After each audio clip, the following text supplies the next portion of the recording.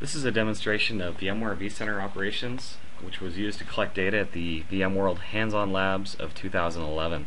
All the information you see here is actually real information collected from 8 different vCenter servers. So what we're looking at here is one of the main dashboards that was created so that we could view vCenter help along with data source statistics for latency. What we're doing here is we're pulling over this synthetic utilization widget. We're going to adjust the time that we're looking at. So during the labs there was a situation where we had some networking issues that vCenter operations immediately identified and that we were able to leverage as a tool to rectify the problem.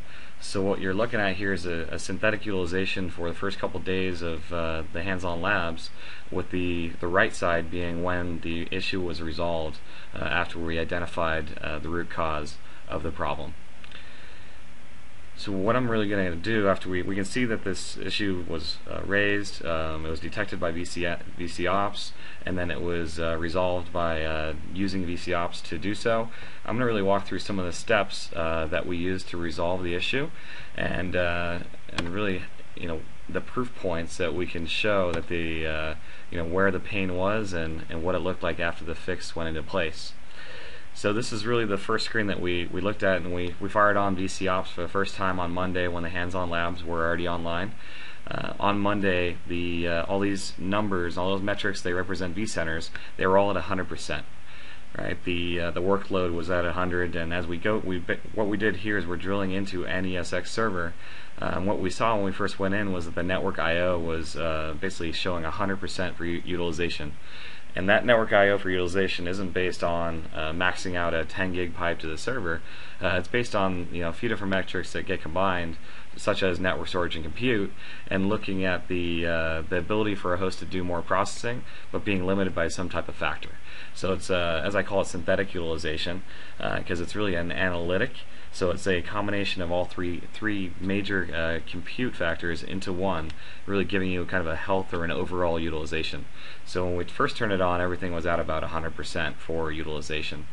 What I'm doing here is I'm really going to a host, and how we drilled into fixing the problem is that we identified it, vCops identified it as networking, and what we're seeing here is actually a couple of different hosts and the packets received on our ports during these times.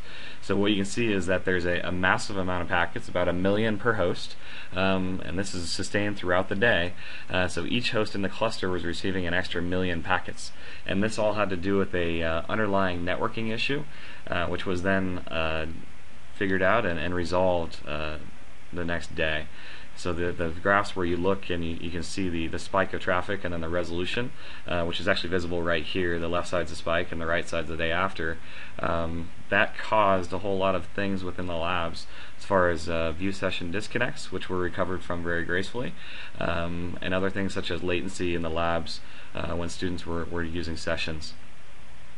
So very powerful tool that out of the gate, as it turned on, told us there were some major challenges in the right area. So it allowed us to take really a top-down approach for troubleshooting, where it said that the solution or the virtual infrastructure had problems, and it actually directed us in the right way to the right place, so that we could immediately start drilling into the issue and identify it very quickly. This is completely different from a traditional troubleshooting sense, where we would be very siloed and we'd be looking from the ground up or looking from the silos up towards the top solution at what that underlying issue is that's causing a problem. So not only will vCops identify the problem to us and also allow us to dig into the details to try and resolve it, but we can also start to look at some metrics that allow us to quantify or to verify that that problem was causing an issue and that it's now resolved. So not only do we see the traffic decreasing, but we can actually look at some other things directly on data stores as far as latency and operations that are, say, attempted or successful. So when we look at the graphs that are here that we chose, On the left side, what's important is on the bottom graph you can see some spikes of data, and then you can see some a little bit of fudging of the graphs, or maybe possibly network backoffs or something similar, to where that attempt to spike was then kind of saturated and took a little bit longer. So you compare the left side to the right side, where we're now able to send through as much traffic as we want to, and we get the response times, and they're going to be a little bit higher because we're starting to send more traffic at that time. So spikes of about 100,000 to 120,000 are then capable without any networking issues.